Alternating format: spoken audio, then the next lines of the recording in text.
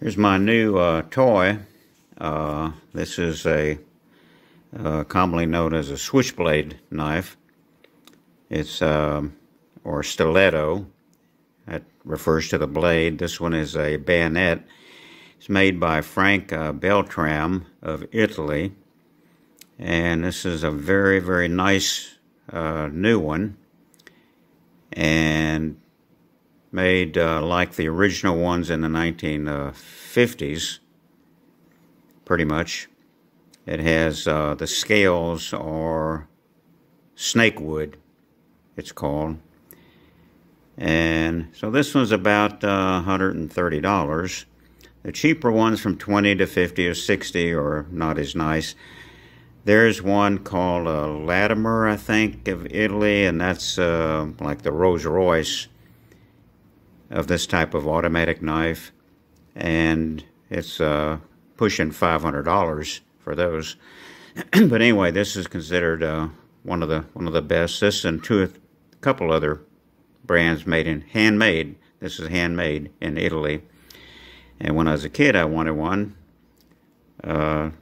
because I thought they were really cool, and I liked the neat mechanism. Being that I'm a mechanical engineer, I like things that are mechanical and high quality.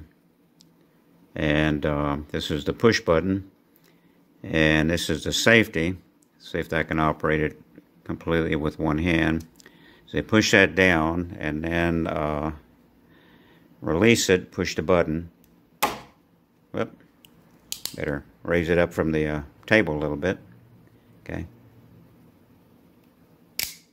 There it goes. Pretty quick. And a nice, it says Frank B right there on the blade. And it's a bayonet style, which I like the older, sharp, vertical cut to it. The new ones are rounded, or some of them are, but this one is not. And it has, this is called a bolster here.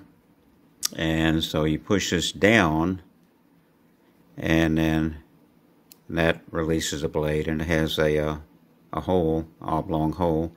So they bring it back down, and then, so really nice sound to it. So anyway, I've ordered me one or two more, a little bit different style, and just something that I got a while here to get. They're very hard to find. Every place online is out of stock of these. So I did a lot of hunting to find this one.